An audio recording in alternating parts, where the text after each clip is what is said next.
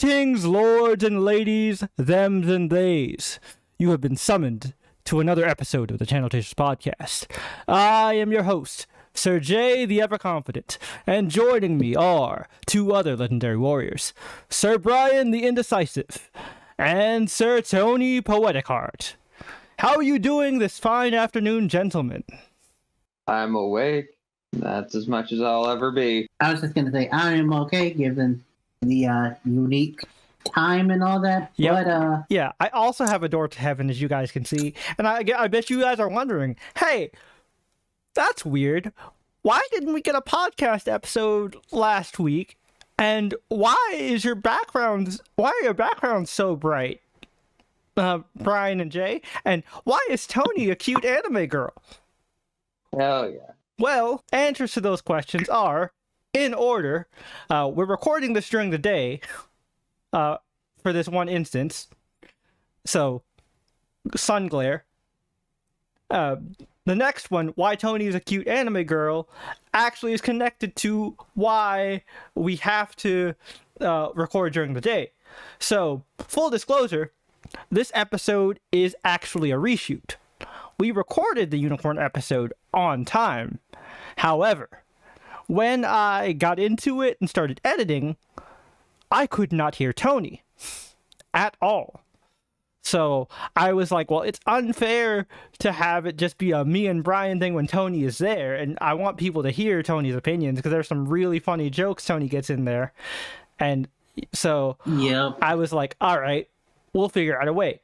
We finally convinced Tony that his mic is the problem. So right now, until he gets a replacement mic, hopefully sometime next month, we are having Tony use his phone. Hence why we're using a version of his Weeb Edition Avi. And regrettably, we lost not just one episode, but two. Yep. We also tried to cover the currently ever talked about Nimona, which was a great movie and a great episode with another, like, I think that was close to the unanimous score. No, it was. I got my things mixed around. It was Nimona where we convinced you, and where you changed your score. Yeah. To where everybody had the same exact score. Yeah, so we can go ahead and spoil that because that's a lost episode. We loved Nimona. We gave it a 9.5 all across the board. So Go watch it. I wish we could go into more detail, but like literally that was a whole episode in itself, and we don't got time. And it's such a complicated but awesome thing that to talk about it would be to do a whole episode. Yeah. And another note of housekeeping before we get started with the show proper. This episode, because this is a reshoot, will not include screen time or news and trailers because all of those are time-sensitive segments. And, yeah, which regrettably includes Deadpool 3 news, and then also the Superman Legacy, like big casting character announcements. Yep. Unfortunate, but hey, you'll still get some nerd news every weekend with our boy Brian here. So exactly, no worries about that. We're picking that up next time. Also with at least one really big news story. I will just tease. Oh yeah, no, that's going to be a very good discussion, and I would love to hear you guys' opinions on that story in particular. Also, Brian, luckily for our friend here, he curates those trailers that will be attached to episodes regardless. So we may those. Trailers. We could technically, but could technically, if not for the fact that I've already deleted the playlist. That's our issue. To make room for the new. But yeah, so those segments will not be here in this week's episode, but you guys are actually getting 2 in 1 week because of this mishap, so double the channel chasers. And the following episode will include all our usual segments, so don't worry about that. But we are here to discuss a show that we gushed about for like 2 hours on its own without the extra segments.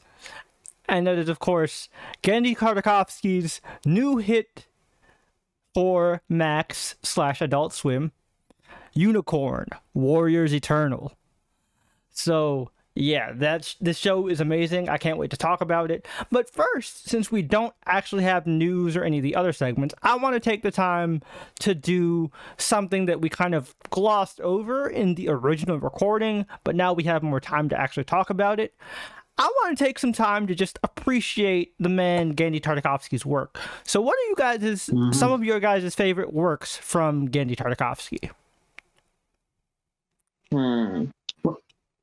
Well, I'm not as I wasn't as familiar with his stuff as y'all. So definitely have to go with classic Samurai Jack. Yeah, for sure. Jack is great. For me, the list is, I mentioned this off camera with Bry, but for me, Genndy Tartakovsky is the American animation equivalent to Studio Trigger for me. I will watch anything Studio Trigger puts out, even if I don't particularly like it. And same thing with Genndy, although I've never not liked a Genndy project. That's the only difference. Well, you've never not liked the Genndy project where he was directing. Fair. Okay, that's true. That's true. Because he only wrote the fourth Transylvania movie. Okay, yeah, so that's fair. Any project Genndy actually heads and is directly involved in, I've liked them all. Symbiotic Titan is a banger that was gone too soon. Jack was absolutely phenomenal, and I'm glad it got to finish, even if I don't agree with the ending. Dexter's Lab is... I hadn't... I was going to say I hadn't watched it, but I've heard good things about Primal. Primal is fantastic as well. That utilizes a lot of the original, like early season Samurai Jack, like all action, very minimal, up to no dialogue type of thing, and it's great. Just to showcase Genndy's skills. Dexter is an absolute classic. Of course, one thing that I definitely want to mention, being the DC fanboy that I am, Genndy Tartakovsky got his early break and work as an animator on Batman the Animated Series. He animated the pilot episode on Leather Wings. Ooh. So there's that. Apparently uncredited. Yep. Wow.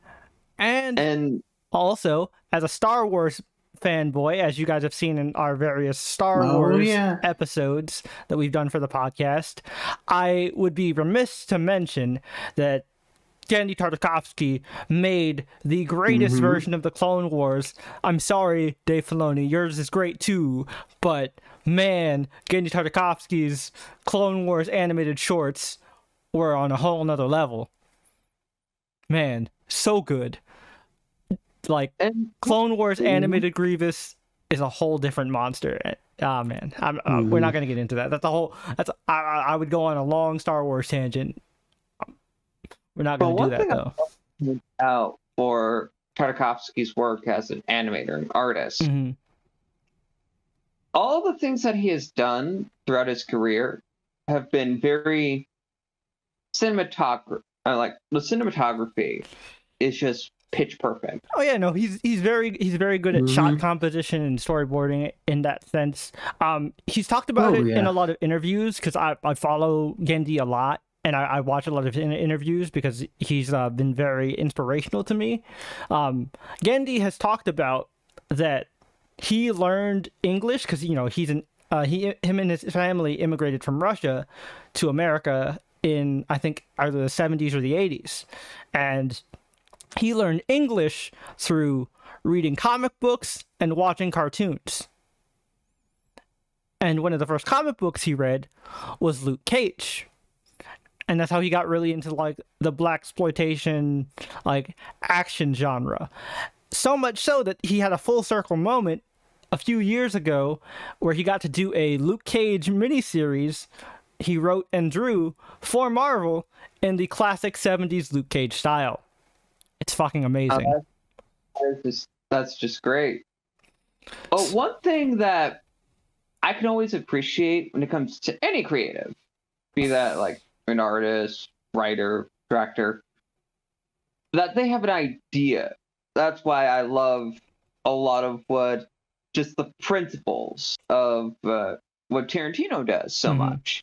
Also, and I think Genndy too, where they take cinematography to a degree where they do it for the sake of the shot, not for the sake of a joke or an action scene.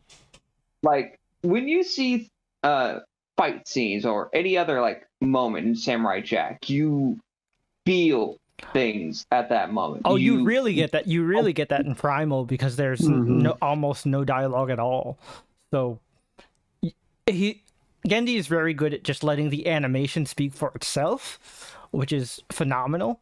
And also, I can't, not end this Genndy appreciation segment without saluting the good man for his dedication to the cause of ass men everywhere. With just supplying us with just sick women in all of his shows, Unicorn included. Yes, indeed. So, salute to you, sir. Although Unicorn is... Unicorn's probably the most lacking, unfortunately. It's got a few. There are some in there. Don't get it twisted. It's still in there. It's just not as prominent as I would have liked. Which is... and that's a shame to me, too, because part of what got me to love thick women is Genndy's work. 100%. I mean, nothing will beat Dexter's mom. Let's also not forget Genndy Tartakovsky was college buddies with one Craig McCracken, so he also helped with the Powerpuff Girls, and he designed another cartoon crush and, sick cartoon woman of the late 90s, early 2000s, Miss Sarah Bellum. I was just mentioning that tall drink of water. And Sedusa. And Sedusa. Let's not forget Sedusa. Yeah, Sedusa, she was bad, but... No, Miss Bellum definitely beat Sedusa in terms of a sex appeal contest. But we can't deny that Sedusa isn't... we can't deny that Sedusa is thick as fuck, too. She was it's weird, though, because you never see Sarah Bellum's face. No, but you see the important parts. You see the important parts.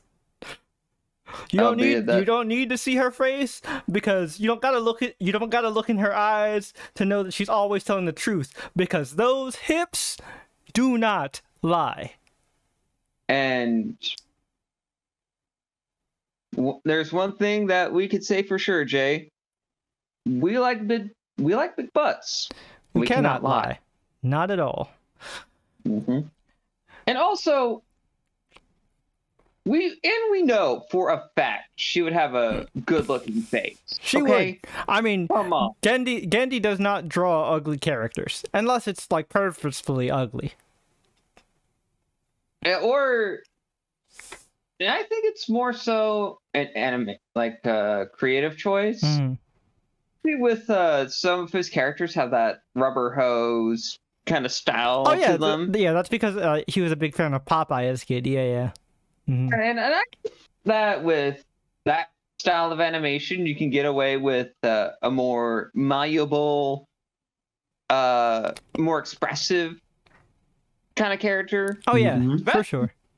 Unicorn, I mean, that's one thing I definitely noticed. Oh yeah, Unicorn for sure. Unicorn, he specifically has come out and said that definitely was trying to mimic the art styles of like Popeye and the early anime. Yep, and like the expression art is something Gendy's always been a master at. Like even early seasons Jack, where he barely talked, the expressions are what sold it.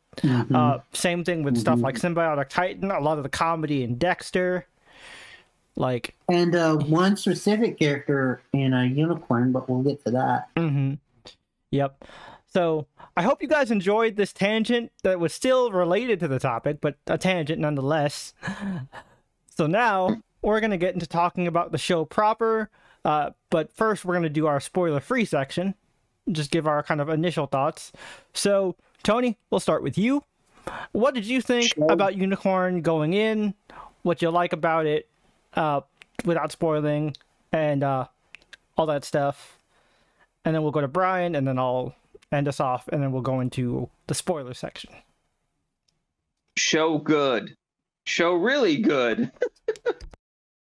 Because some of the things I want to say is for the more spoiler part of the review, and there's some points that I just really want to get across, that why I love the show so much without spoiling it, and I don't want to ruin that for the folks at home. So I'm just going to say the show is really good. Go see it, folks. It's fantastic. Okay. Brian, your initial thoughts. Beyond the fact that I believe we did react to the trailer, and the reputation of Genndy, I didn't know too much about the show, so I was relatively surprised, and I ended up really liking it. So on the other end of the spectrum, we have me, who, like I mentioned, I'm a huge Genndy fan, and I follow a lot of cartoon review YouTube channels. Shout out to Ostrich Vox and the Round Table, who actually, broke the news about Unicorn when the concept art was first released. That's how I found out about it. And once I saw the concept art and heard the concept and who it was, going to be done by, I was already sold. I was ready. I needed this yesterday. And I'm happy to report Genndy proved me right once again. I needed this yesterday. It's amazing. The world building is fantastic. It plays with some of my favorite aspects of mythology and introduces other aspects of mythology that I like but aren't highlighted as frequently, especially in Western cartoons. So it's fantastic stuff.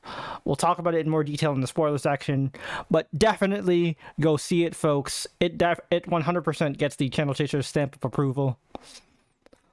All right. So with that being said, we are going to now jump into the spoiler section. If you have not seen all 8 episodes of Unicorn Warriors Eternal, they are available on HBO Max, or Max for short, because Max took over apparently. I don't know who Max is, but I guess he's doing a good job.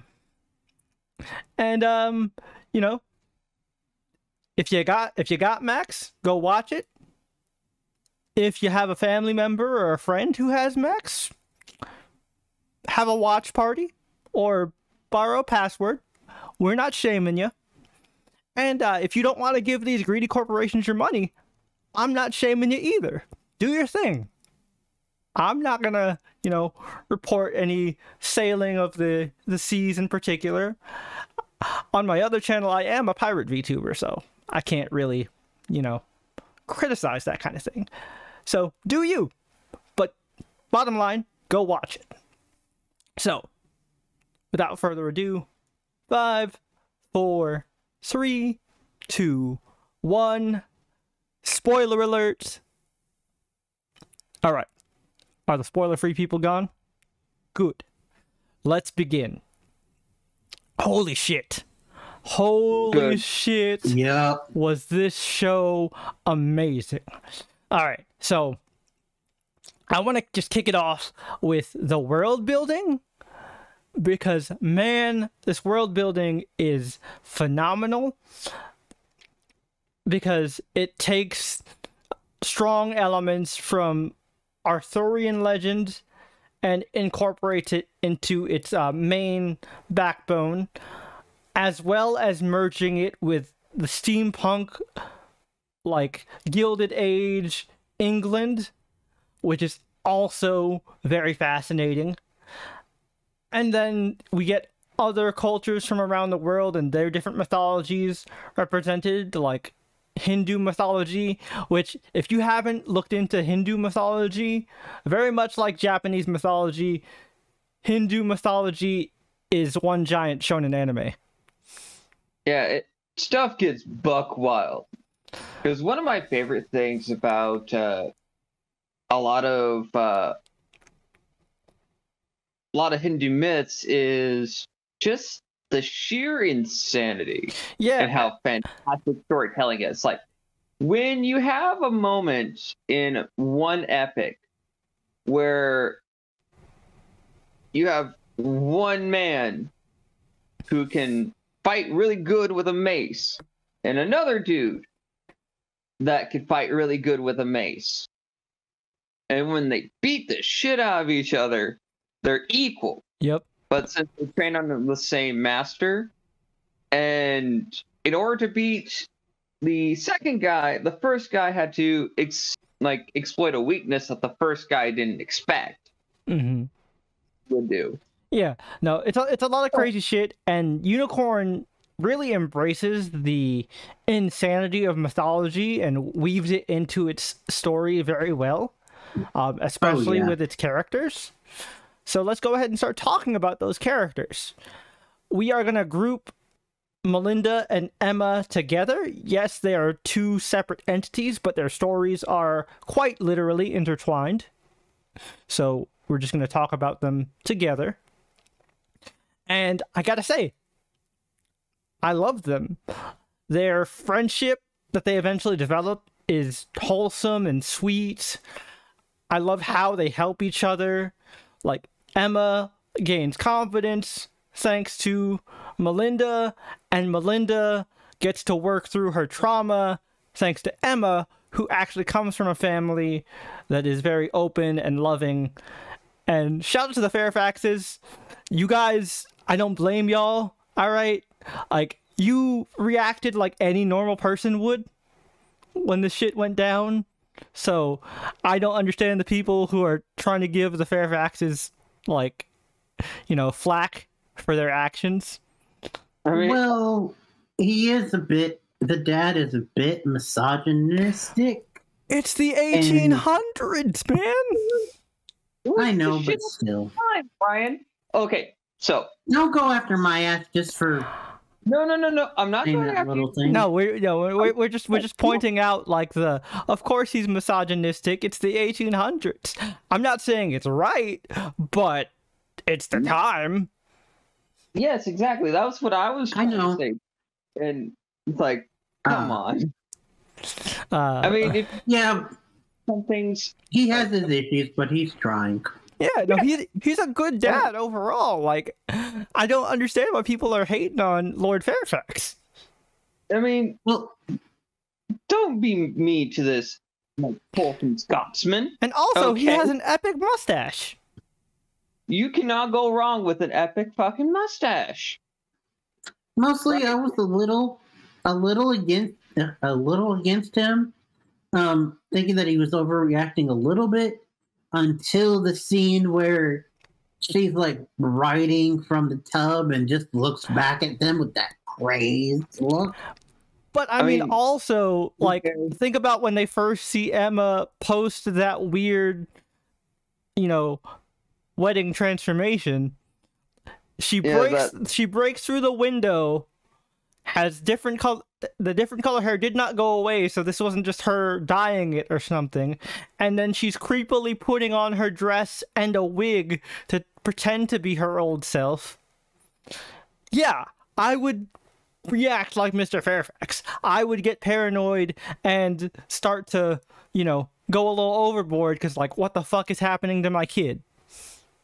Yeah, and also it was something that most well-to-do families at that time would have done. Yeah. Not it's a good thing to do. Not that we endorse it. Like, let's make Right. that very clear. But it is accurate to the time. I mean, like one-time Whistler would say, the past was the worst. Oh, 100%. The past is always the worst. Shout out to Simon. Good lad. Excellent podcaster. But yeah. So, with Melinda, man, her story was amazing because, like, you know, I love King Arthur and Arthurian reimaginings. Those are always my shit. Yep. You know, rest in peace to Cursed. Another show that we get that's in the audio archive. So check that Spotify link for that. Indeed. That show was great. Way better. Oh yeah. For sure. Also, Merlin was involved in another show that we covered that was on Netflix. What was it called again? It was the one with the kids. It was like Sherlock. No, it wasn't Merlin, but it was the guy who played Merlin was playing Sherlock Holmes. That's what it was. The Irregulars? Yeah, The Irregulars. There you go. That was another show that got canceled as well. And there was one other show that included Merlin that we would have talked about if we were doing the podcast at the time. Oh, yeah? Once upon a time. Oh, fair. Yeah. Sexy Merlin. Oh, man. I wish we had recorded that conversation with Cap and turned that into a video. That would have been great. Oh, yeah. But, yeah. Because we tried to explain that show to our buddy Cap, who some of you might know from... his appearances on the podcast. Yeah. And we literally gave that man a headache. Oh, man. Like... I have never heard somebody yell, "God damn it, sexy Merlin," so many times. It was hilarious.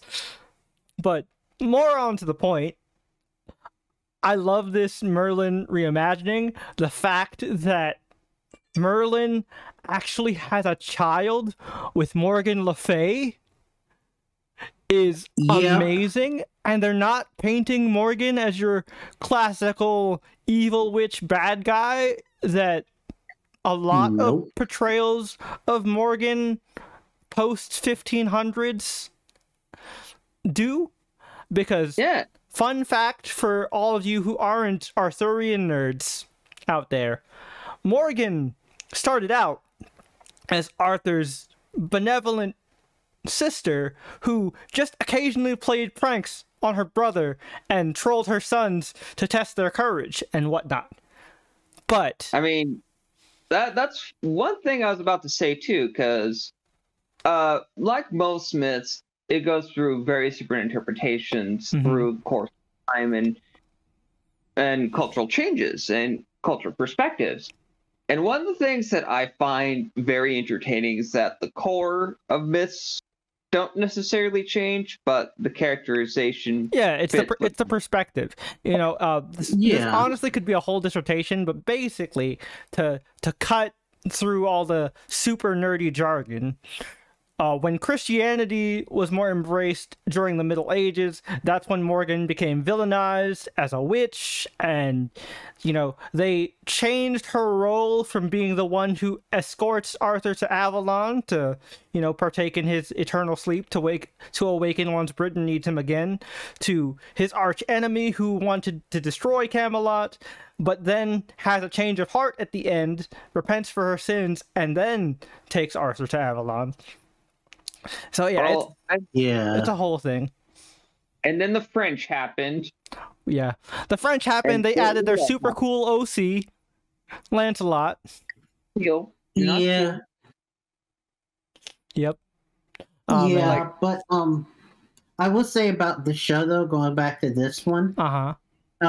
One thing that I like that they did with Merlin was the fact that they embraced the like typical like old man just stereotypical wizard thing, but that was like what the public thought Merlin was, and then we actually got to see the real Merlin. And what I like about Unicorn is honestly what I like about every version of Merlin that I've seen so far adapted in media, at least to my recollection.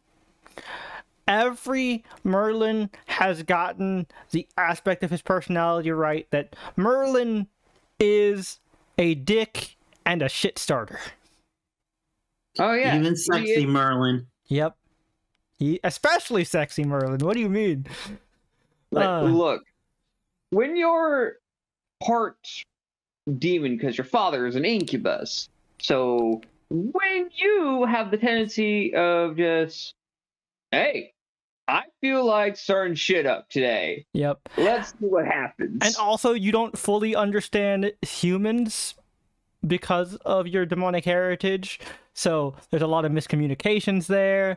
So yeah, he's a dick, and Unicorn does that very well with his by showing his relationship with Melinda, and him not knowing how to parent properly. Oh yeah, that and the hug scene. Oh, the hug scene is my absolute favorite, because like that moment was so fantastic, where like she finally has her Melinda finally has her breakthrough with her father, and Emma in the reflection is like, you know, you can hug her, right? And then he's like, but that's not a thing we do. And then he looks at Melinda, do you require a hug? And you just see Melinda, very well. He tried. But that moment when it ended rather abruptly. Dang by it, our Sing! boy. Dang it, Sing! I love you, but dang. Motherfucker wanted water. I get I'll it. give him. You gotta stay hydrated. It's important. But dang it. But damn, dude, way to ruin a moment. Alright, so yeah, I really love it. I love the mystery and cliffhanger at the end that did confirm to us that Morgan is not a bad guy in this universe. That she genuinely did want to protect Melinda from the power, because it seems like Melinda's power is a merger between Merlin's demon magic and Morgan's fey magic. Yeah. So, super powerful shit. And I'm just kicking myself because I just now realized the little bit of parallels between Morgan and Phoenix from Marvel. Yeah, straight up. And also, something that I realized mid-recording of the original version of this episode is that, well, actually, I realized it right before we got on camera for the original recording of the Unicorn episode, was that Melinda's name was a direct hint that Merlin was her father.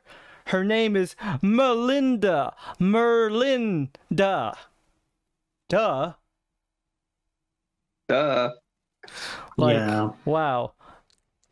But yeah, it's great. It's such a good dynamic. I loved the bits we got where we saw just Melinda and Merlin as a duo. I hope we get to see more of that next season.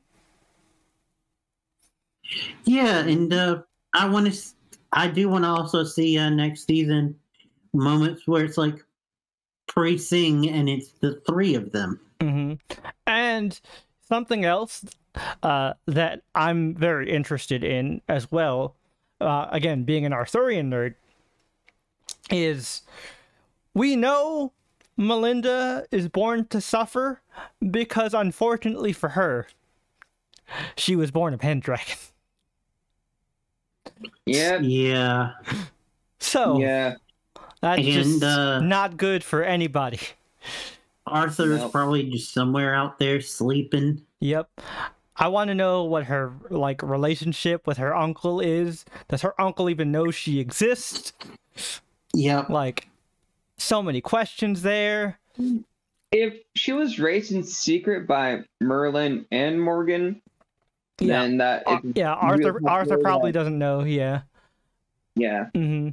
And Well, we also also because- speculated that it's very strongly implied that Melinda was raised in the Tower of Avalon / the Garden of Avalon, the mythical tower that Morgan ironically trapped Merlin in some iterations. In some iterations, it's Vivian, the Lady of the Lake, but in other iterations, it's Morgan. Yeah, and also we can assume the whole being kept secret thing, by how much she freaked the fuck out when she found out that Melinda had magic. Yep, that's true. So there's a lot of layers there. I would also really like to see what her relationship to her half-brother, Mordred, is like. If they even got to know each other. I want to know if she got to know any of her siblings. Like Gawain, Yarith, Gaheris, Agravain. I'm sorry, fate just automatically makes me hate Agravain. It's not your fault, Agravain, but your fate counterpart is a shitbird. And, okay, to be fair to the fate counterpart to Agravain, he's not really gonna win out in the department when you look like Gilles de Rais. So also fair. So, but yeah, that's the and Emma we Melinda talked about stuff. Melinda. Mm-hmm. I just want to say that you talked about like things we want to see with her, like especially with people. Uh-huh. I would like to see her like have a little bit of one-on-one with just her and sing, because yeah, we never actually got just a them duo episode. We got a Sing and Copernicus episode, which was great. We got a Melinda and Copernicus episode. Yep, we got a Melinda Edrin episode, but we never got a Melinda Sang episode. That's true. Actually, that's one thing that I find very interesting. Like you mentioned before, Jay, I wonder how they meet Sing initially, back before Copernicus was in the picture. Mm-hmm. I think that'd be very interesting, and that would be a great way to explore that dynamic. Yep. Before the continual soul swapping and possessing of people, Yeah, for sure. So yeah, meet OG Sing. Before we jump into Sang and the other chosen agents of Unicorn, I want to take this small detour to talk about who I affectionately refer to as Jesse and James. Oh god. The Goobers, yes. I affectionately refer to them as Jesse and James because that's basically what they are. Two. Because Jesse and James wander around in big, overcomplicated mechanical contraptions and bumble their way into situations just like those guys. But unlike Jesse and James, these guys are actually quite... We don't actually know if they're competent. Okay, so we know they can fight.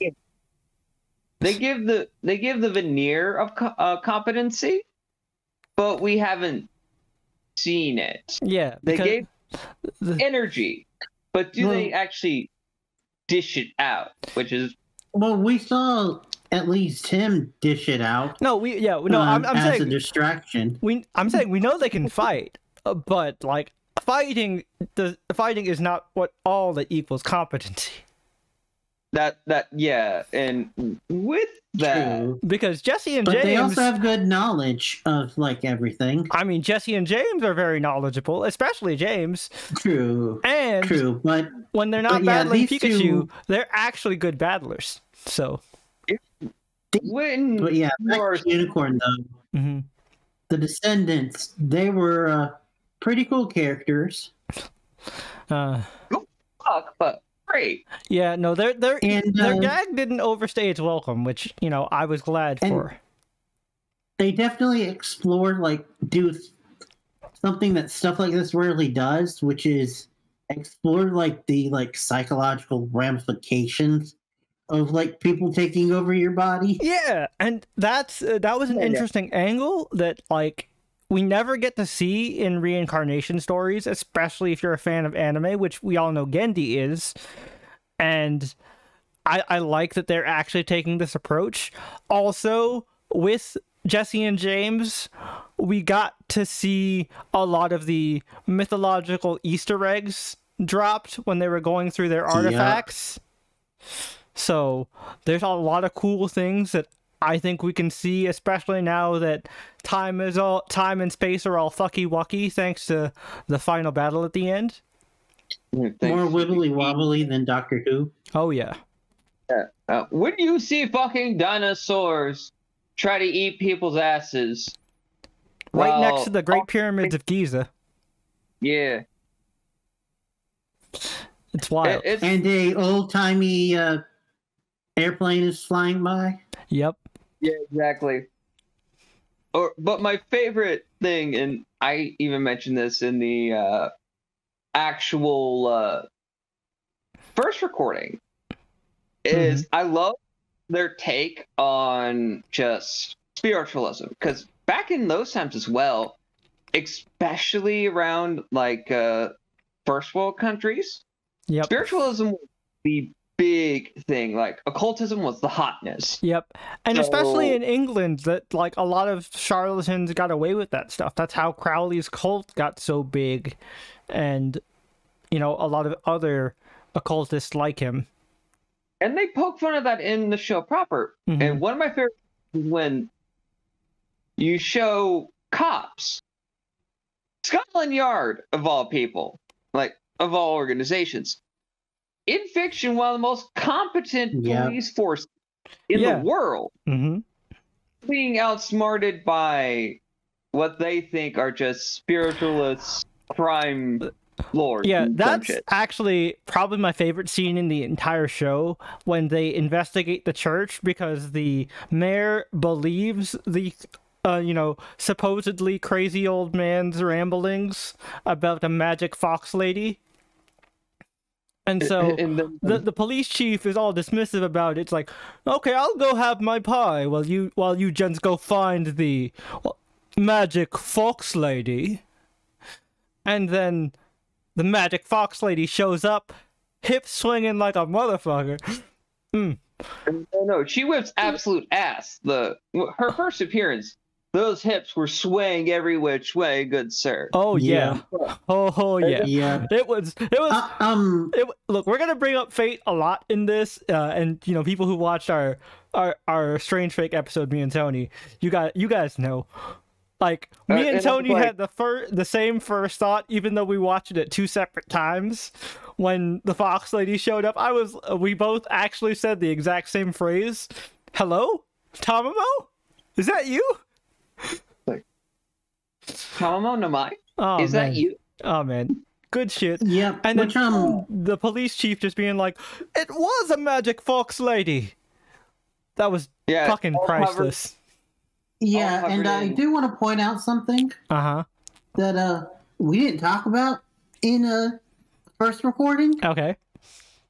The fact that the old kook was meant to distract the police from the fox lady, but he betrayed. Told them. Yeah, but he betrayed them and actually gave them right information. Yeah, man was paid off. That was hilarious. Yep, that was great. One thing that I love, especially because I mentioned this in the first recording, you get to see a lot of great comedy animation from Genndy. Like, you have Bulldog, which, fun fact for the folks at home, Bulldogs are my favorite breed of dogs.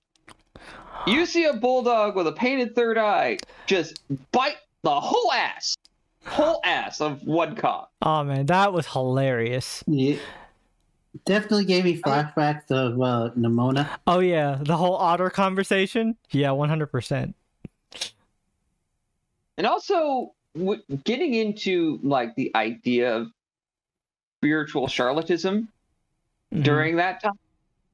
One of the individuals that was a big what's the word I'm looking for? Enabler of that that one. Oh yeah, the fortune teller guy. Yeah. I also I love the joke because thanks to Emma, he accidentally stumbles upon actually opening the veil for a second, and it freaks him the fuck out. So when Emma shows up again, being like, "Okay, you did it one time. Please help me. I need to go back." His reaction is, "Get the fuck away from me." Get the fuck away. Nah, I ain't helping you. It's all fake. We're all fake. Nope. This shit isn't real. Get the fuck away from me. Fuck this shit. I'm out. I don't care if it is actually real. I don't want any part of it, madam. And it was hilarious. Oh, yeah.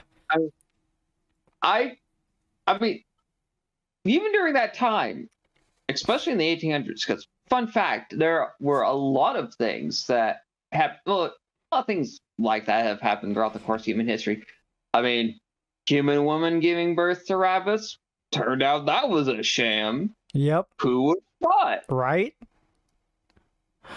Oh, man. Like, every day you have rabbits flying out of there. It's the P.T. Barnum principle, man. That's the whole thing that the the charlatans in that little magic square abided by. And for those of you who don't know the P.T. Barnum principle, it's that famous quote that is actually misattributed to him: "A sucker is born every minute." Mm-hmm. And also, you gotta have a bit of showmanship with your charlatans, when you're trying to be you have to be a bit showy. You have to be a showman. You have to wow the crowd. That's why I give props to the fortune teller dude, because he had a lot of good showmanship.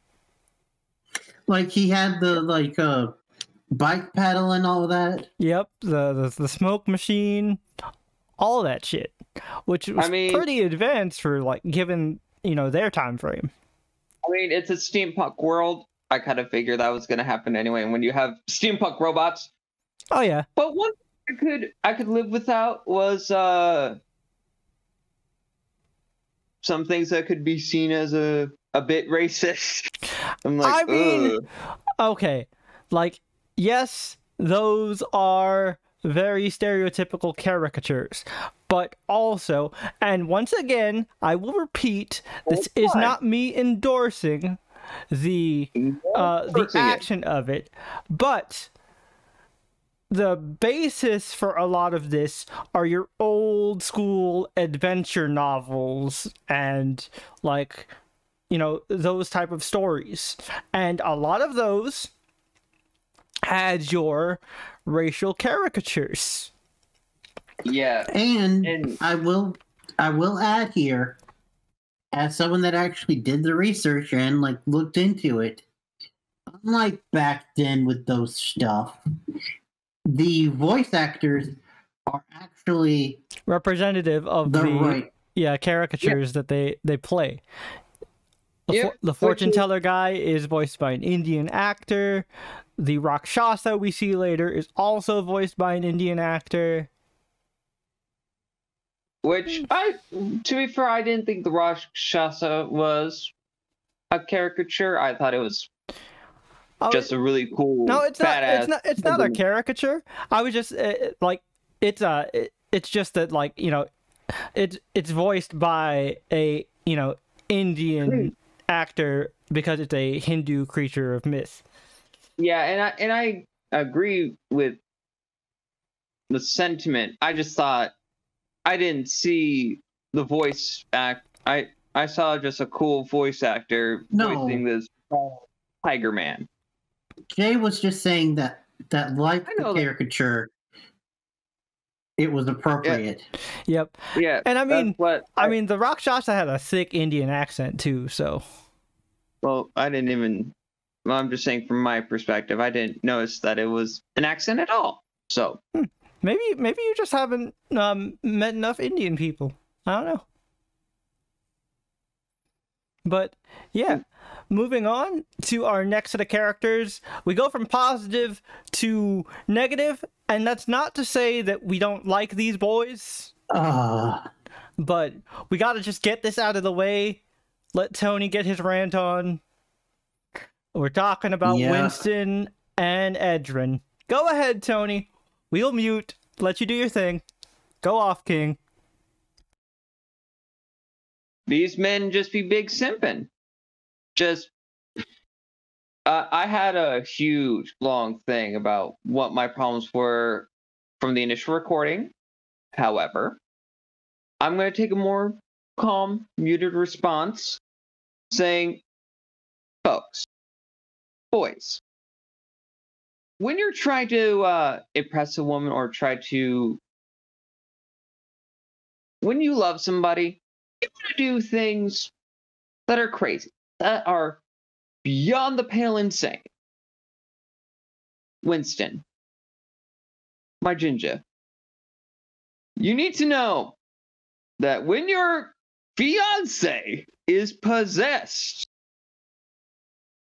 by a force to save the world, you gotta pull it back, buddy. You gotta pull it back. It's okay. When you don't pull back and it's your own gentleman's pride, leads you to becoming a werewolf, good sir. So I do actually like how they utilize the trope to some extent, because like we've been talking about, like characterizations being appropriate for the time, them unintentionally not giving Emma or Melinda agency with the she's mine, no she's mine constant bickering is very much in keeping with the, women are trophies and property trope of like Victorian and, early onset England. Yeah, and let's be honest here, gentlemen. This is like a core thing of Channel Chasers. We know a lot of love triangles. Yeah. And this is kind of on the lower end. Yeah, it's way less confusing than Exo Kitty, I'll tell you that. At least like, Exo Kitty was confusing on purpose. It was confusing on purpose. We actually knew the direction of the love square over there, but like this love square is really fucky. I don't know if I like it. I'm not the biggest fan of it either. But the point I'm trying to make, and also I'm the son of a redhead. I can use that as a old joke holdover from the first recording. Because Winston is a redhead. But for Edrin, look, dude, I get it. You fell in love with a badass sorceress. I mean, who doesn't want to have that much power just helping you save the world and you two fall in love with each other? That's great. That's fantastic. But when you see that person that you loved so dearly go through a crisis, that something went wrong, that this is for you too, Winston, when both of you utter simpletons can't see that the person that you love is in crisis, you only see things from your perspective fully. Yeah, that's definitely a them problem. That's a you problem there, boys. And a point that Brian brought up in the original recording that I want to bring up again is that I'm really interested in seeing how the fuck Melinda and Edrin fell in love, because all we saw flashback-wise was I want to kill you. How do you go from enemies to lovers like that? Especially with that intensive a hatred.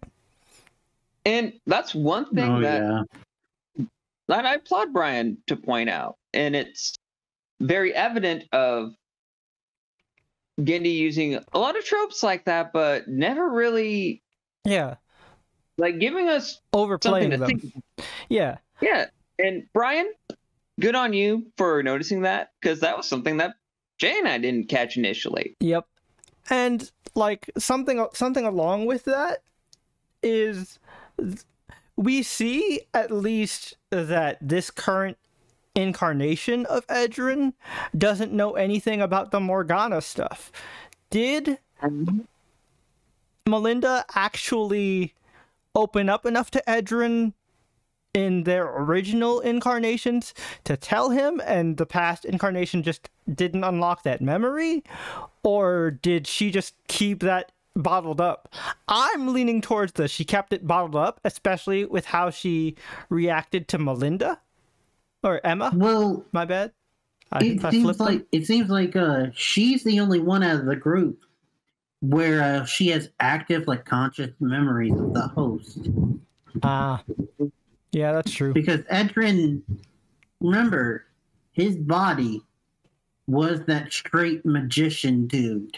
I mean, but also Edrin had memories of the Elven Kingdom and his promise and the marriage and all that stuff. No, I was saying memories of their human life, like their host life. I wasn't talking about the human life. I was talking about did Edrin tell Melinda, or did Melinda tell Edrin about the Morgana stuff?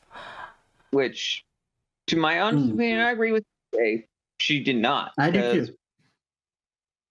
Because let's think of it like this: would she, at that time in her life, would she ever tell anybody that? Yeah, because she wasn't able to open up about it until Emma helped her with it. So I definitely don't think she told Edrin about it. Like, her first reaction when Emma found out was to get super pissed at her. And then she realized, wait, you were there. It was you. Which also, thank God that we're doing, like, the loop time travel rules, so it's not confusing. If you travel back in time, you were supposed to travel back in time. Kind of thing. But that's what makes the gag for saying about, like, him jumping through the sea of time and constantly reappearing at the same spot. It's the whole, you're meant to travel here. That's the only place you can go. Time travel rules. Exactly. Yeah, applying it to a different franchise. Futurama, I'm my own grandpa. Yeah. Oh man, that's one of the most, like, disturbing yet hilarious plot lines in animation. Oh, it is, most definitely. But this is how strong of a leading character that we have when it comes to Melinda and Emma. We just go back to talking about them when we're supposed to be talking about other characters. Yeah. And I mean, when it comes to those two, and I think I've made my points abundantly clear, these two acting like total idiots and simps. Yep. It's the more annoying part of their characterization, which, granted, it will always happen. And they also do it in different ways, which I appreciate, at least. Like, it's different degrees of simpage. Winston's simpage is the adorable puppy simpage, whereas Edrin I find a little more annoying because he's the petty type of simpage. Like pretending he doesn't care, but then when she reacts, he's like, oh, yes, she does care. Yes, yes, yes. Just tell her, dummy. And at the end, how could this happen to me? You're not a tsundere, Edrin. You don't get to do that. No. Just tell her already. Look, bro, you were supposed to be this badass warrior elf prince, yet you're acting like a schoolgirl getting dumped? Come on, man. You're not in middle school, Edrin. Yeah. Get over it. And Winston, sir, you're a gentleman. I respect it. But I know what you're trying to do here, brother. I know. I get it. It's a product of your time, but homie, look at what's in front of you. There's a time and place for etiquette, Mr. Winston. Yeah. But I will admit, as like a positive for both of them, Edrin, do admire that he dropped everything to save the world and all that. And save And Melinda. then also, yeah. And also Winston, at least we didn't get too much of it, but it seemed like those like 2 weeks alone or a couple weeks alone or days or whatever it was, where Emma was gone and it was just him and the guys, that seemed to shake some sense into Winston, and he seemed more. And I think like it helped them form a friendship because like they both kind of shared a loss in the fact that Emma was gone for like 10 years to them. Now, when she comes back, Edrin gets a little "how could this happen to me" emo-ish bit, but Winston just seemed like. And to give them more credit, like Brian mentioned, when they actually do team up, like it seems like they're more going in the direction where they're finally putting this bullshit aside, which thank God. I'm glad this didn't last more than a season. And sure, it's one of my criticisms of the show.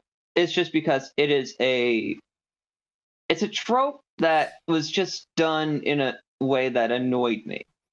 And I think it was, that was on purpose, so I'm not gonna like give it too much crap. Yeah, exactly, and it's just something to point.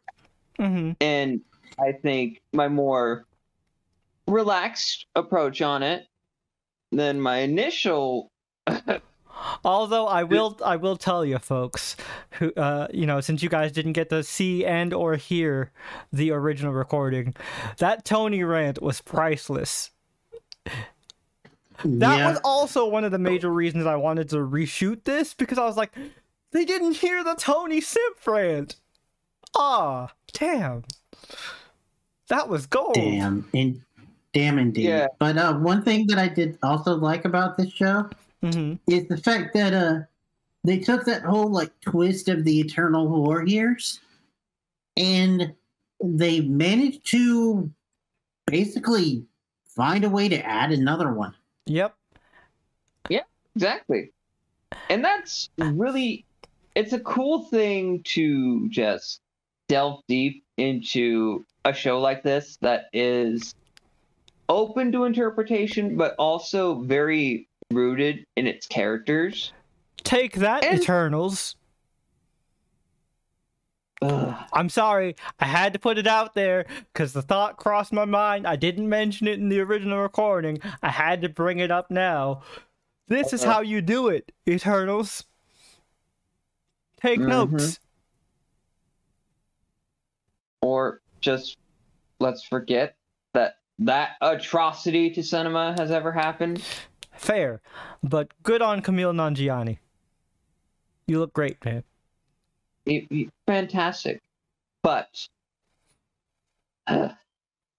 however, let's talk about a fun character. Let's talk about Sing. My favorite character in the show.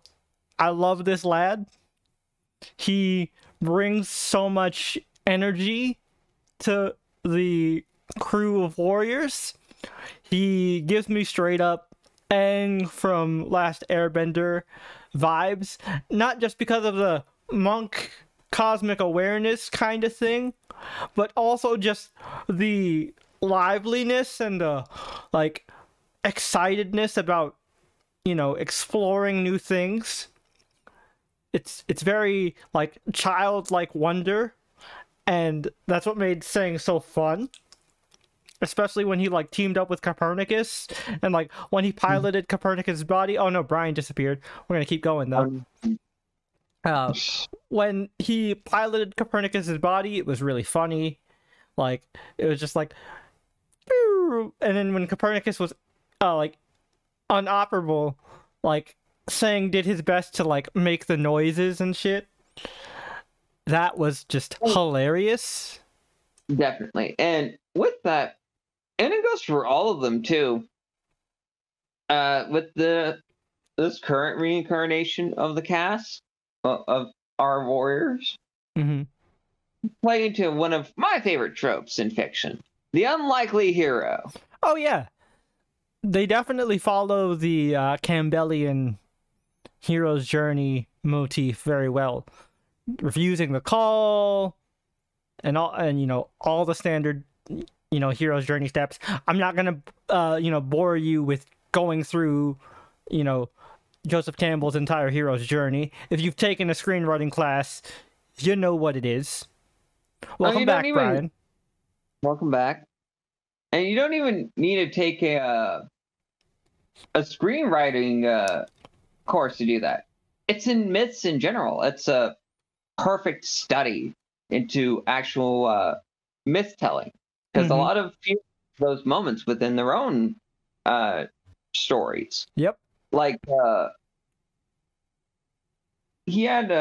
there was an adage in a book on like various myths from around the world that I have in my collection that is a very fascinating perspective on how Campbell views like collective storytelling and whatnot. Oh yeah. And seeing really plays with this real meta narrative due to what a monk of the cosmic realm does. Very fascinating, because like you mentioned before, Jay, when he was going through the ocean of time and space and going to that point in time, which was maybe like a few days into the future. Yep.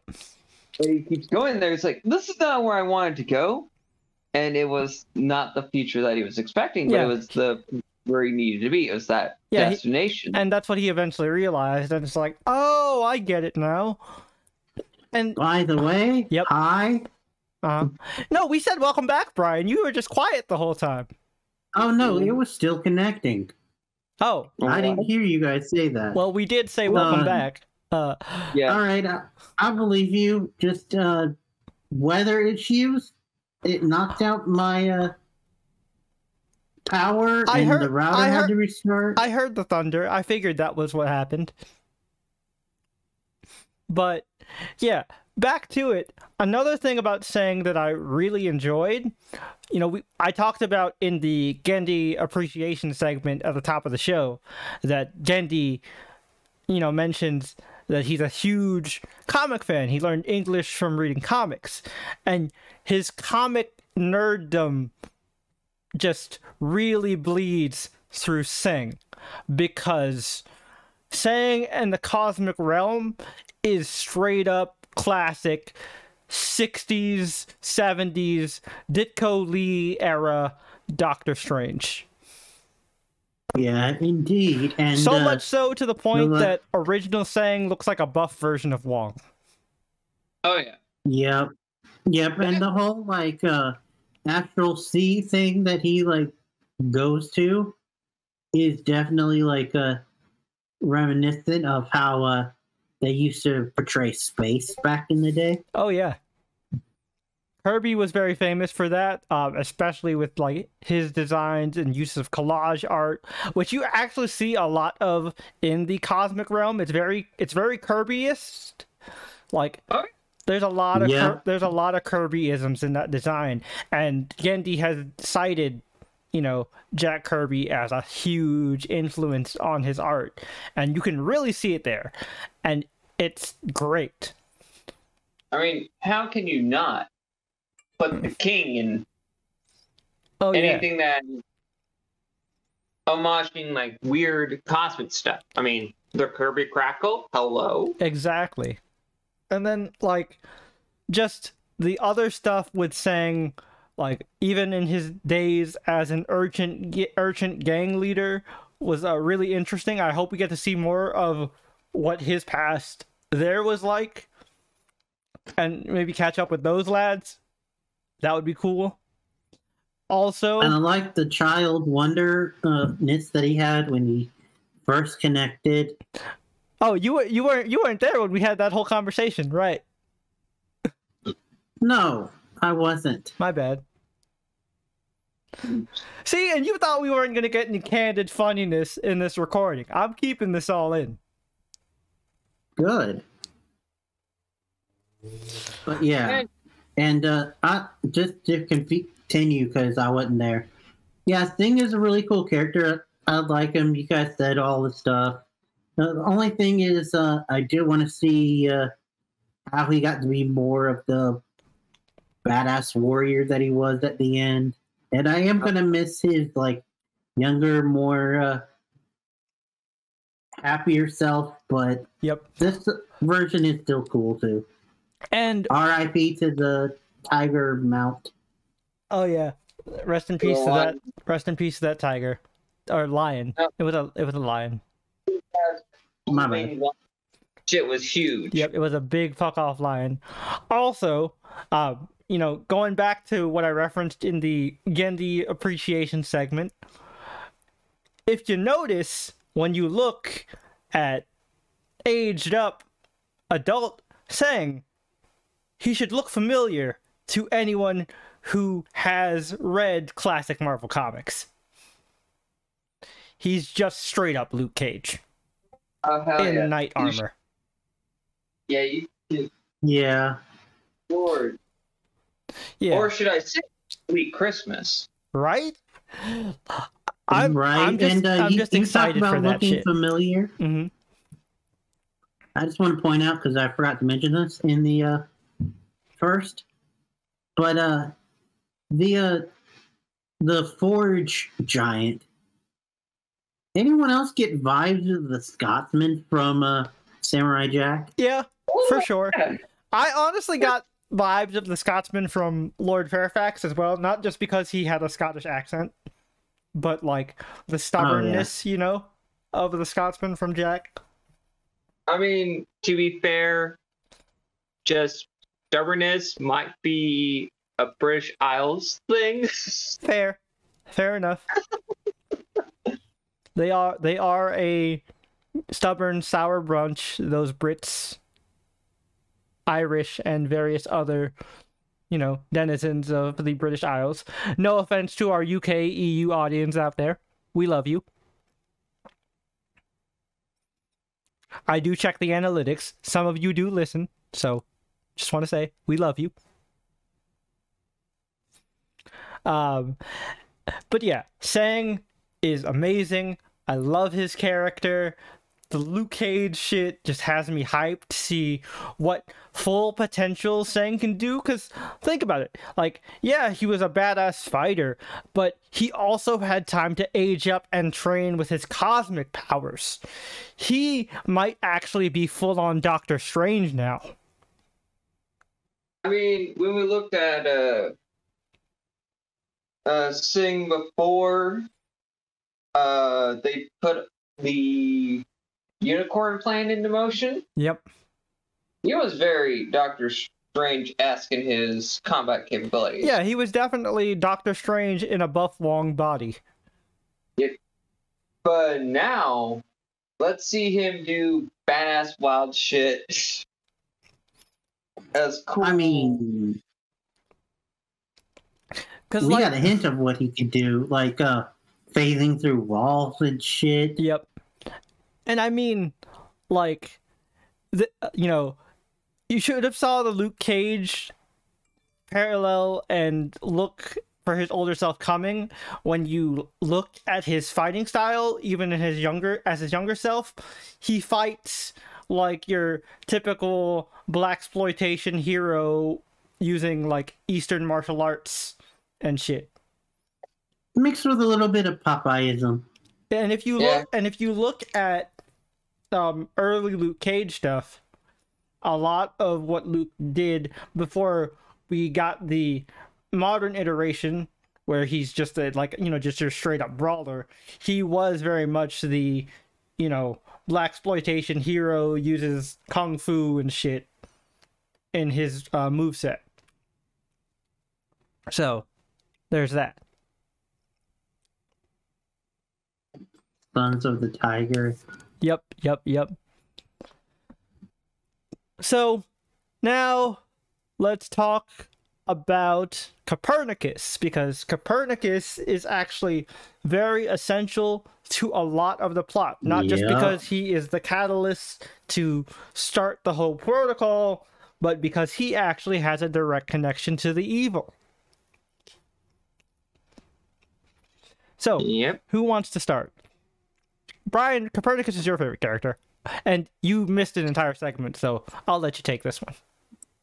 Yeah, Copernicus is an interesting character because it seems like he's trying to do what he thinks is best, but he also makes decisions that you don't think are like typical, like the fact that he chose a kid for singing, and he's the one who's like responsible for choosing all of the like hosts, I guess you could say. And also, though, he's been through some shit himself because they set up that mystery and never addressed it. Yep. Yeah, he definitely is a robot, but he's a robot powered by magic, so he definitely has his own unique little personality. And he has what I like to call the droid heart to him. Because if you know Star Wars droids, your R2-D2s, your C-3POs, your IG-88s, HK-47s, the list goes on. All those droids have hearts and personalities all their own, and so does Copernicus. And one thing that is clear, never explicitly said, but is very clear, is that Copernicus was, until Melinda met the rest of the trio, was Melinda's only friend for a while. Outside of due to time travel fuckery, Emma. Yeah, I guess Emma counts as her first friend, technically. Actually, but here's the interesting thing that I noticed that probably didn't get. It's just me and the way my brain functions. Okay. Or misremembering. When we first see that scene, Copernicus came with Merlin. He said, I just got this thing. He'll help us out to defeat the evil through countless generations. Yeah. We never knew of Copernicus' existence. Yeah, I think this is when, like, Emma was first introduced to Copernicus. So that's why or Melinda was first introduced to Copernicus, which is why, like, I agreed with Brian of, like, yeah, I guess Emma actually counts as her first friend. Yeah, so I just wanted to make sure, because that was something that I remembered through the initial recording, so I just wanted to bring that out there. Oh, yeah, no, well, we caught on to it as well. I get you. And one thing that I did like about it is that Copernicus had a lot of personality, and we kind of like got a gist of what he was saying when he was talking. Yeah. Even before we had Merlin there to translate. And one thing that I like that also is proof of, like, Emma/Melinda's, like, long-standing friendship with Copernicus being her only friend for a while, is the fact that eventually when Melinda and Emma start to harmonize more and they're friends, Emma begins to understand Copernicus. So much so that when Copernicus is throwing a tantrum and saying, I don't want to participate in this plan, I'm not letting you do it, Emma and Melinda have to be the one like, I know how you're feeling, you big love. Your big lug, stop being a baby. I can handle it. Yeah, and he's like, no, I'm not crying. It's just condensation. Mm-hmm. Big old softy. Here's something I find very interesting, though. Mm-hmm. Is that the show made it clear that he was... we don't know how he got into that graveyard and why he was activated when he did. And like Brian alluded to, we also don't know why he chose the people he chose, because clearly, you know, the protocol was to go to the Descendants. But for some reason, when Copernicus activated, he chose Emma, the Russian street magician, and, you know, a street urchin gang leader. I think with that, it's more so, and they kind of made it clear in the show. Oh yeah, And I think it's more of like Copernicus being a really good judge of character and knowing that with the threat that is happening now, these are the type of heroes we need, even if these aren't the heroes we Merlin expected. yeah, and that's Not the hero that we wanted, but the hero that we needed. yeah, I think the line was the hero we deserved, actually. but Whatever. It's continuing on with the unlikely hero trope that I like in stories like this. Copernicus is programming when it comes to those. He like finding the host that would fit each individual unicorn member is interesting to say the least. Because Yeah. I mean, given the fact that he was designed by an individual that was more of an antagonist, that Oh yeah, that was also powered by elf magic. I also just like the interesting, like, mystery of Otto in the present time realizing, yeah, this looks like something I've built, but I haven't built it yet. If that makes sense. Yeah. And so I'm very curious about that. Yeah, and that also It makes me think that ties Copernicus into- is a T-800, basically. Yeah. Oh, okay. I can see that. Also, that ties into something else that I wanted to mention, which goes back to what you were saying about Copernicus and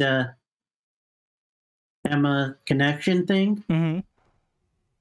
Yes, when he got like decommissioned, she like freaked the F out and was desperate to get him back. Yeah, and because like again, this was a point where Emma and Melinda were very much synchronized because they dealt with her shit, and so like the feelings Melinda felt were also the feelings Emma felt, but also Emma does genuinely care for Copernicus in her own right. Yeah, because they had we don't know how many days where it was just the two of them. Before we met the new Edrin and the new Sang. Yeah. And and it's really cool to have like your rotund robot buddy that also works as your mode of transportation. I thought that was super creative. And just the different forms that he can take. A really great use of animation. Once again, Genndy knows how to use the medium well. And Copernicus is the best showcase of that, I feel. Even more so than the amazing action scenes. Which they really utilize a lot of different fighting styles and capabilities for each of the unicorn members, which is in their own way. I gotta say, man, like, you can tell Genndy is a huge anime fan because the Sakuga on display during these fight scenes gives some long-running shonen run for their money. Oh yeah, that especially that last fight. Oh man, where it was like they all did the fusion dance. Man, Dragon Ball, eat your heart out. Like, damn. Sorry, y'all, my mustache is itchy, but true mustache columns. Yeah, I that too. But speaking of dapper mustaches, let's talk about some of the very limited antagonists for this show. I really liked the dapper mustachioed robot man. Yep, Dashwood. Yeah, Dashwood. He was cool. So Dashwood wasn't really ever like a villain, though, was he? That's why we said he's just a minor side character, limited side character. Yep. Yeah. But his creator was more of an antagonist than. Yep. And one thing I really find interesting about this show, there were no real villain. per Yeah. se. Yeah, like it does It's just, do like Minor it kindness. centers itself around the age-old battle between good and evil, but there's no, I mean, aside from Otto, of course, there is no clear-cut, this is the bad guy we need to punch. Well, Otto also, they basically revealed that he was just an avatar for the evil. Yep. And Yeah, Morgan is the evil's heart. So Yes, that and leads to a lot of interesting stuff. and the Eastern Elf King was just a petty fuck. Yep. I mean, I guess elves in this world are just petty fucks. Pretty much. I mean, it seems like it. You look at, Abel Wolf. Edrin's dad was cool. I like Edrin's dad. Good guy. Yeah. Yep.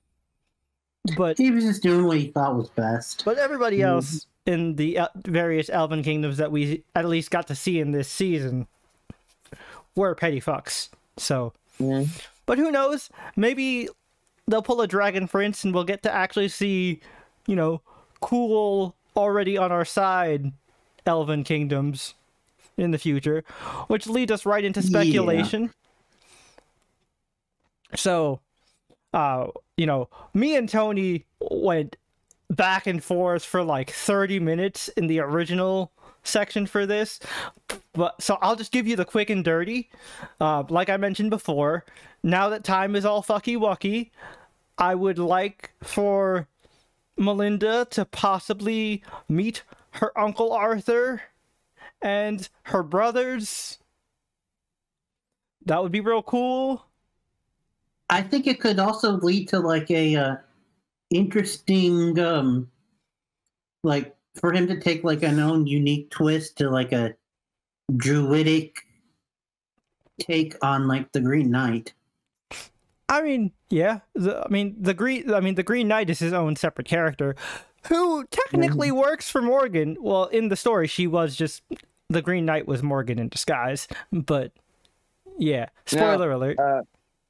Actually, the Green Knight was just a fae that worked for Morgan. Oh just yeah, right. It was a fae that Morgan hired to troll Gwen. Yeah. To see if he was a chicken shit or not. Right. I just got confused about it because what Cursed did. In Cursed, where they combined the Green Knight with what's his face with Gwen, yeah. But yeah. So like I would love to see like her interactions with Uncle Arthur. I want to see what comedic spin that Genndy is going to put on King Arthur if King Arthur is included, because I know that they're not going to play King Arthur entirely straight, because no one in this show is played entirely straight, even Merlin. I will say, bringing it back to something else that we talked about, I wouldn't mind if we got like Gendy's take on the Once Upon a Time Arthur. Yeah. Remember where he was like a semi-antagonistic, selfish a-hole? Yeah, could be a thing. I mean, it could explain... It could actually add some nuance to Morgan and Arthur's rivalry as siblings, and kind of show the whole history is written by the victors kind of narrative. Because, Arthur won, so... he got to write the history, so Morgan's the evil witch, Arthur is the brave hero. I just had a thought. Okay, share that thought. What if the great evil possesses Arthur? So I have a theory of what the great evil could be if we are sticking to the great evil being connected to Arthurian legend. I think the great evil might be one Cass Pollock. The, everybody's favorite beast of murder, if you're a Fate fan. Everybody's favorite fluffy mascot. But, I think the evil could be... I'm really tempted to just call him Foe. Pollock. Oh. Oh, okay. I get you now. All right, that's interesting. I think that might be the case, especially because Cath Pollock was a direct antagonist to Merlin and teamed up with Morgan to antagonize Merlin. Oh, damn. Then, yeah, it kind of seems a little bit obvious now. So, like, honestly, it didn't click in my head until I watched the scene with like the Morgan in the middle of the evil and really thought about it. So don't feel bad. But yeah, that's me spitballing. And some of the other stuff that, you know, Tony and I just went back and forth on in the original recording that I'll just kind of speed through. I would love to see like the different artifacts that the Descendants mention and them actually trying to find them, like Excalibur, or, you know, let's say like 10 specific rings from a certain biblical king. You know, that'd be pretty fucking cool. Oh, yeah. And I mean, they already mentioned stuff like Pandora's box. And I mean, the 10 Rings of Solomon are a good effective means to sealing away entities. So, you know, there you go. I mean, yeah. I mean, one way of going about it. Also, one thing that we talked about is just offhandedly cool, like creatures to throw in, like mummies, Frankenstein's monster. I really want to see Frankenstein's monster. Also throwing cool things like Shinto mythology and other aspects. Oh yeah, Shinto mythology would be amazing. I mean, we already saw the Kitsune, which is featured across, you know, all East Asian mythologies. Mm-hmm. But maybe an Oni would be cool. Yeah, a sexy Oni. Cool. Hello. Yeah. Let's do it. Moss blades would be sick. And also, we mentioned this offhandedly when we were talking about Frankenstein's monster. Genndy, you did it in Hotel Transylvania. Make a sick Frankenstein's bride of Frankenstein. Like, make Eve a thing, Genndy. Do it. I know you want to. And make her extra thick. 100%. Please. All the C's in the world. Yeah. But yeah. Also, I think Jay mentioned it, but I brought it up in the original speculation. The fact that we only got to see 2 out of the 4 different elves. Yep. Yeah. I would. Seeing the other kingdoms is definitely a big point of interest as well.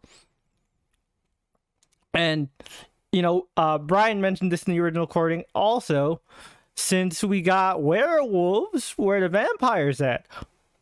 And more importantly, where are the sexy vampires at? Genndy, I know you can draw sexy goth vampires. You drew Mavis. Give us more sexy vampires, damn it. Please. I'm begging you. Yes, audience, I am down bad, and I will embrace that. It's fine.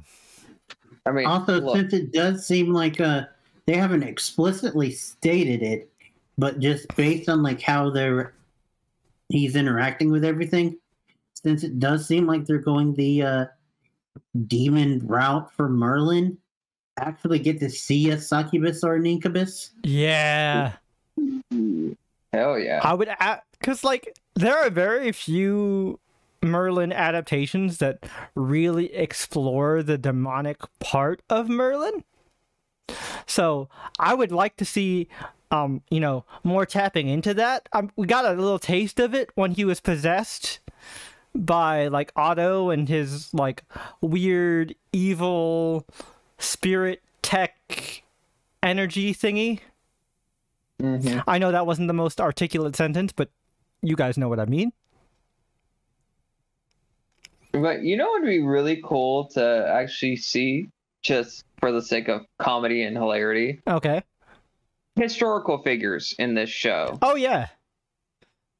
Like, just to be rather hilarious, why not have fucking George Washington crossing the Delaware while almost getting attacked by a pterodactyl? That sounds hilarious. I want to see them make a joke about Sigmund Freud because I love to laugh at that idiot.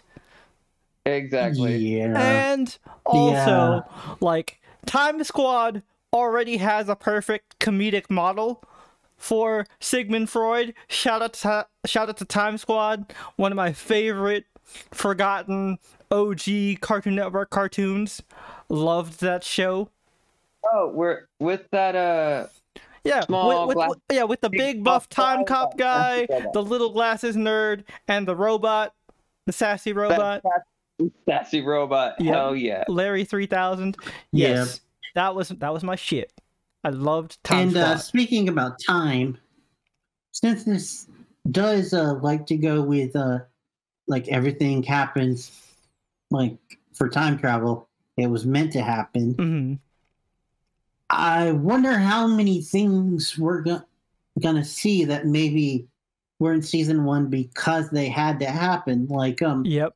I mentioned this before in the first original recording, but when we like first see Melinda in that big fight, she's hearing a voice in her head still. Yeah, true. Emma? Also, please, listeners, I advise against doing a drinking game where you take a shot every time we say, I said this in the last recording. You're gonna die.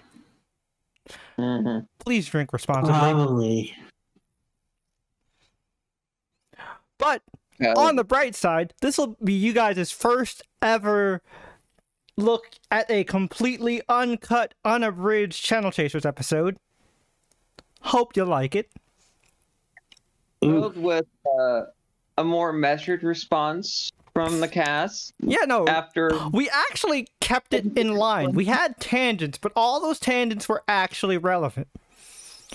One thing that I want to add into the speculation / stuff I want to see part of this discussion is, you know, a lot of what we saw took place in England, right? So, why didn't we visit a certain street at any point? You know, a Baker Street. To meet the world's greatest detective. Free Batman. Free Batman. You gotta always add that in there. Free Batman. I mean, well, that's debatable. I mean, Batman has outsmarted Holmes in interactions with Holmes, so that's also depending on the writer. I'm sorry. I can't stop my bat stand from jumping into defensive mode. But that's a debate as old as time. Yeah. But point being, yes, Sherlock and Watson, that'd be great to see those two guys. Oh yeah. They could have done the job better than those Scotland Yard dingleberries. Yes. It was just one dingleberry who is just very adamant. It's like, oh, this old spiritualist gang, not crazy magic shenaniganery. They did it with trickery and illusion. Smoke and mirrors. Well, hey, even on Lestat is better than that guy.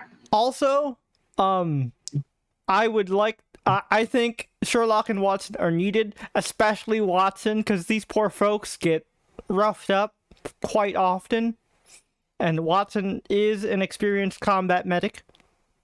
Yeah. So, I mean, when you're... And also, you're the one that... Watson's always the one in most of the stories being sent out instead of Holmes anyway, so... Yeah.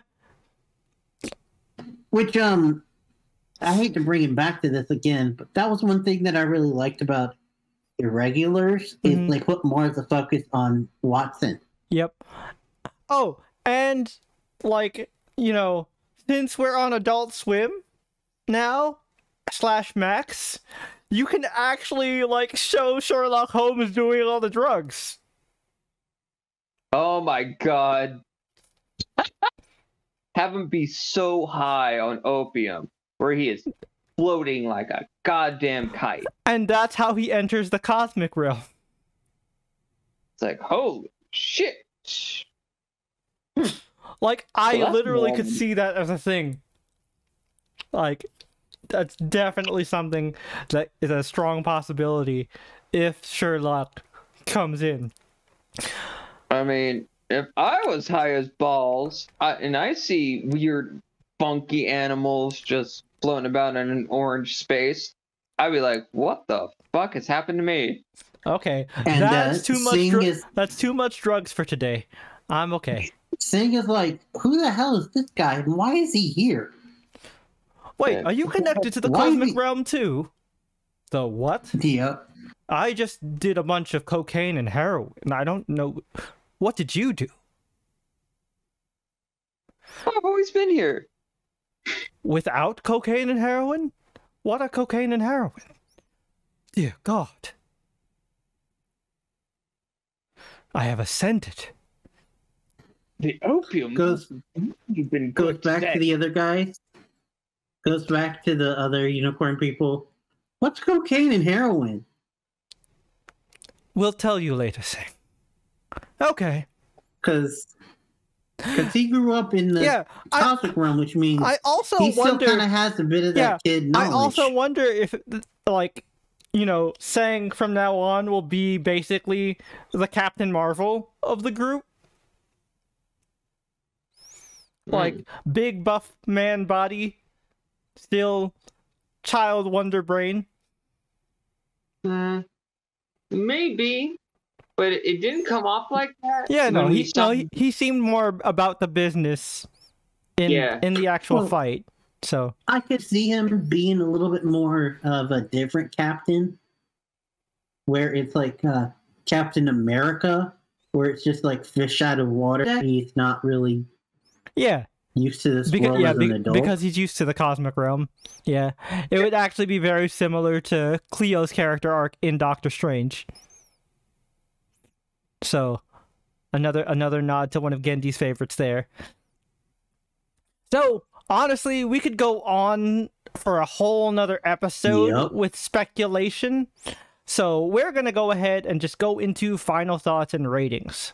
All right, we'll start with Brian, then go to Tony, and end off with me. Brian, proceed. All right. So overall, I loved it. I know you guys mentioned the whole villain thing as like a positive with the fact that we didn't get to see that much of the villains, but I kind of also see it as a bit of a negative too for me personally, because just it would have been nice to see something, because basically after the Kitsune or whatever she was, the fox, goes, we don't really have a clear villain, just an amorphous entity. And I would have liked to see like a little bit more character to her. And this may have come from marathoning it, because I know it was intended as a week-to-week show. So I had a little bit of an issue with the pacing. And also we had the triangle, square, or whatever the hell you want to call it, which could have been done better. So even though I think that it's great, I still am going to stick to my original score and go with just a flat 9. All right. So, Tony, your final thoughts, good sir. Well, the whole reason why I brought up the lack of prominent antagonists is just like I love the idea of just a cosmic force of evil is something you can't ultimately kill in the grand scheme of things, because without evil, where does that leave good? Yeah, You know how what can I mean? good can't exist without evil and vice versa? And I think that's yeah. an interesting thing to really think about. Mm-hmm. I saw it from a perspective of this thing isn't something that can be punched. Mm-hmm. They're gonna have to seal it away. Oh, definitely. Because it has to exist in order to maintain the balance of things. And I agree with that 100%. Mm-hmm. And one thing that I want to really, what I love about like this world and the ideas behind it, I just really want to see more of this world and its ideas and how to play with all these different concepts. You know what I mean? Oh yeah. And one thing I also want to really see more of is just these characters again. I miss these lads and lasses, and I just want to see more of them. And Even Jesse and James. Yes. Well, those goobers, I would love to see them more, but which we totally forgot to mention, gents. Yeah, they were just left hanging in the elf realm. Yeah. Yep, with no way to get back. Mm-hmm. Yeah. Wah, wah. So to not get repetitive. Oh yeah, Tony didn't give his score yet. Let me let him give his score, and then I'll jump in. 5. Yep, 9.5. So to not get repetitive and just kind of cut to the chase, I essentially agree with all the points Tony mentioned, as well as Brian. I watched Unicorn week to week, so I didn't notice a pacing issue. So that wasn't a problem for me. I already had high expectations going into this, but somehow it met and exceeded them. And being the mythology nerd that I am, the storyteller nerd that I am, I have to give this also a 9.5. It's not a perfect 10. Season 2 has the potential to be. But it's right up there. Yeah. It's right up there. And I said negatives, but it's like to a nitpicky level, because 9 out of 10 is still an A in grading wise. Like a particular episode we did before about a certain wall crawling superhero. Go check that one out if you haven't. Link in the card up top. This is reminiscent of an episode that I don't think the audio people can listen to, where y'all gave it a 10 and I gave it a 9.5. Oh, the Sandman one. Yeah, no, the audio people and YouTube people will not be able to see or hear that one, unfortunately. But when Sandman season 2 comes around, exclusive. Yeah, when season 2 comes around, we'll be able to talk about it, because we actually got confirmation that a season 2 is happening. So let's go. But Lord knows when that's gonna happen. But stay tuned next week to figure out why. Yep. Oh man. So yeah, 9.5, 9.5, and 9. Long story short, to sum up an hour and 50 minutes of conversation, go watch Unicorn. It's fantastic. So, Brian, go ahead and tell the folks at home what our special double in this Channel Chasers double special is going to be, following up on this. Well, we're doing something a little bit, I'd say, different, because the one time that we tried to do this, it got lost. Because I was high as fuck. I'll go ahead and just admit it. I was high as fuck. Yep. But also, we're going to get, at the same time, a little bit existential and a little bit personal. Oh, it's gonna get very personal. If you guys loved my This Is Us videos, it's gonna be on that level of shit. And what level of shit we're gonna be talking about is How I Met Your Father. Oh man, I'm so excited. This is going to be Indeed. a really fun conversation. I hope you guys tune in for that one. I'm really looking forward to it. We'll be recording it soon. And remember, we will be going back to our regularly scheduled format of news, trailer talk, and screen time with the How I Met Your Father episode. So if you missed those previous segments, don't worry. They'll be back. Same bat time, same bat channel, youtube.com/@ChannelChasersPodcast. Don't forget to do all the YouTube things, like, comment, and subscribe, and until next time, we bid you adieu, for we have been summoned back to our original realms. For now, we must say goodbye. Farewell, you beautiful so-and-sos.